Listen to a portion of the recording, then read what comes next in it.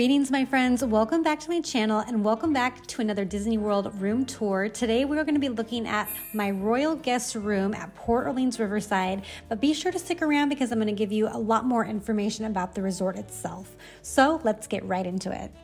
So our royal guest room, we actually have two rooms because I was on a girls trip, two connecting rooms.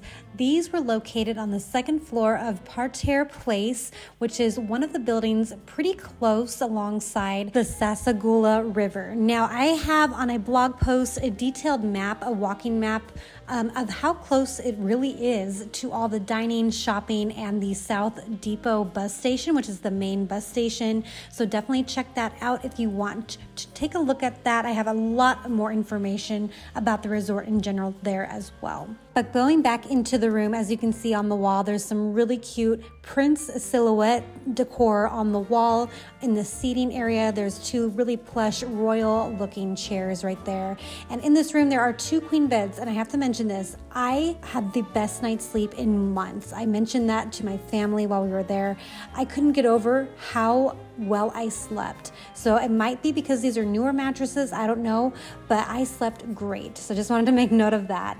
And here we have the dresser, which does have 3 working drawers along with a mini fridge, not a beverage cooler like you can find like in All-Star movies, which I don't know why they're doing that. I wish they would just stick with mini fridges. Families are traveling with kids. Kids want milk and dairy products, so I don't understand why they're doing that. But anyway, we do have a mini fridge in this room, so grateful for that.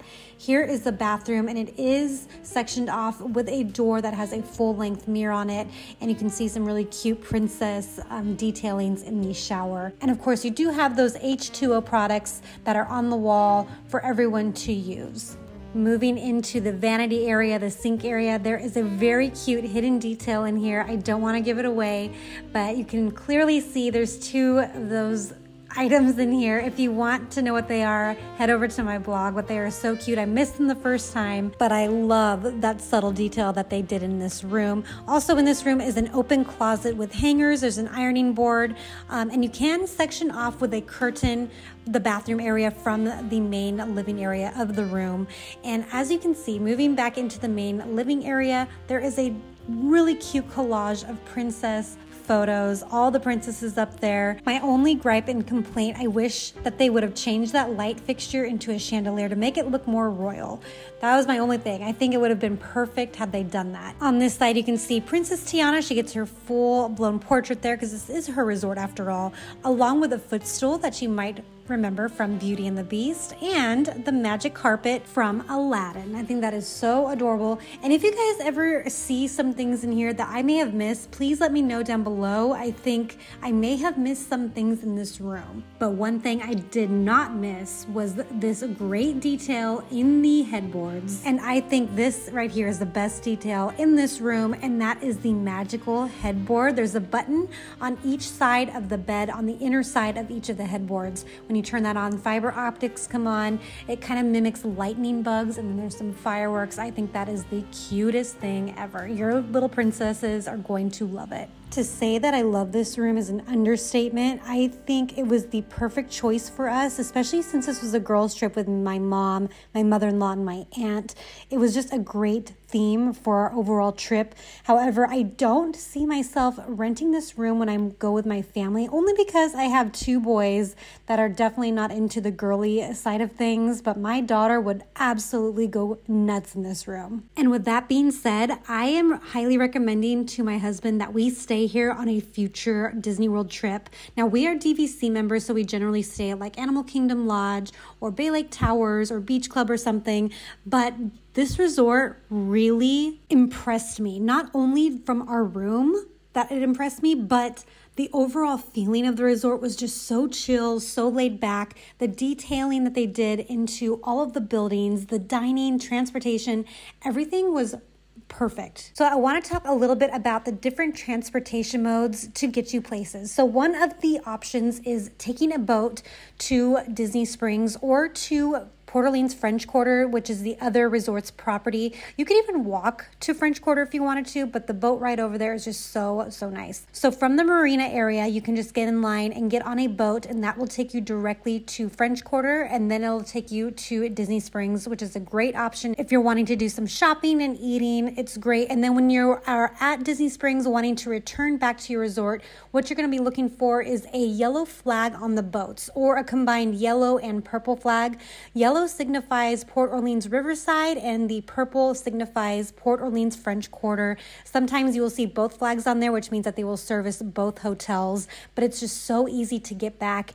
You don't have to think about it. Not much waiting is involved either. Also, here is Parterre Place, where our royal room is. You can see it from the boat, very close by to the Sassagoula River and that pedestrian bridge that takes you to the main area of the resort. So this marina area where you go to board the boats or the water taxis is where you're also going to find Surrey bike rentals, like you see right there. You can also find the horse-drawn carriage rides right here too. So there's lots to do in just this little area of the resort. I haven't even talked about the pools or the fishing hole, which is coming up, or one of the main attractions of this resort, Yeehaw Bob Jackson. The boat ride from Port Orleans Riverside to Disney Springs takes approximately 20 minutes, and you're going to want to dress appropriately. This is an open air boat. It happened to rain on the way back, and we were getting hit in the face sideways with this rain, so definitely check the weather before boarding.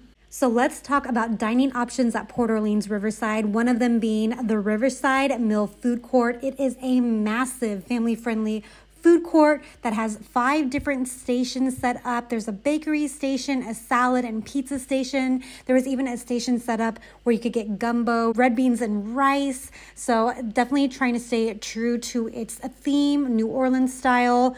There's also a grab and go station here too, and there is a plethora of seating available, so you will definitely be able to find some seating. Next door to the food court is Boatwright's Dining Hall. This is the resort's table service restaurant, so you definitely want to make reservations. And next door to Boatwright's is River Roost Lounge. Now you're definitely going to want to stop off here, especially if you're here Wednesday through Sundays. This is when you're going to see Yeehaw Bob Jackson, who is on the piano and is amazing at it.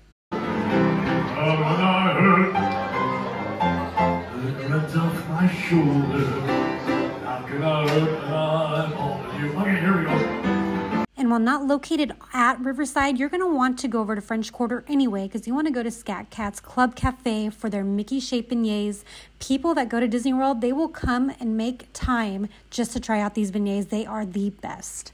So besides the entertaining Yeehaw Bob, what else can you do at this resort? Well, there are 6 pools at Port Orleans Riverside, the main pool being Old Man Island. Here you will find Muddy River's pool bar, grab some great cocktails, and next to this pool bar there is a fishing hole where you can rent some poles and fish for some bass. I actually saw a child catch a bass. It is a catch and release, but it's still a fun time. It was really busy too. And of course, one of the main draws to this resort is the horse-drawn carriage rides. They can fit up to 4 adults or 2 adults and 3 small children. I think my kids would absolutely love to do this. They take you on a 25-minute ride around the resort, and I think that they can also take you down to Port Orleans French Quarters as well, but the guides will give you all the details, and you can sign up for that either on the website at disneyworld.com, or you can go to the marina and try to sign up there for a same-day reservation. And for all the pricing on the horse-drawn carriage rides, the fishing, the Surrey bike rentals, head to my website down below, where I will include as much information as I possibly can to help you out on your next trip. And if you're looking to shop, Fulton's General Store is where you're going to want to head. It's actually a really good size gift shop. So they have not only souvenirs and merchandise, but you can find grab and go items, water, wine, different types of sundries, medicines. They will literally have everything. I ended up buying a lot of my souvenirs from the store just because they had everything that I needed here. It is right off of the lobby area. When you enter the doors of the lobby, it's on the left-hand side. You cannot miss it. And that is it for this Port Orleans Riverside tour. I hope that this was really helpful to you and it gives you some new information and just helps you overall in planning your next Disney World trip. If you're looking for any other room tours, I will include a playlist right here up in the corner for you, along with down below for any other resort room tours that you're interested in. And I hope to see you in the next video. Bye, friends.